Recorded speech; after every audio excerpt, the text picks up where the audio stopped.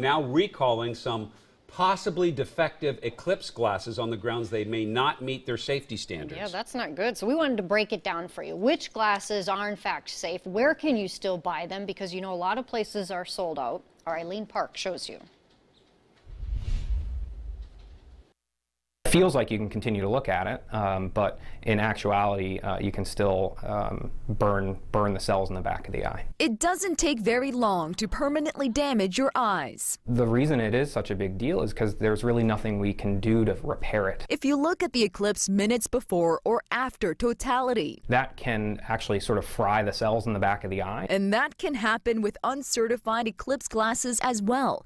That is why the Oregon Academy of Ophthalmology is recommending these 4 certified manufacturers if you plan on buying one.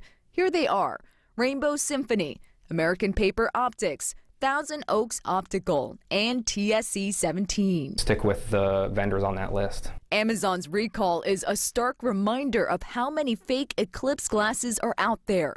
Looking on the side of your glasses to see the ISO 12312-2 mark is sometimes not enough. That's why I checked with reputable stores still selling approved and certified glasses. Lowe's is sold out in the Portland metro area, but still has glasses at McMinnville, Redmond, and Eugene. Best Buy is also sold out, but they're still selling eclipse binoculars and telescopes at the Clackamas store.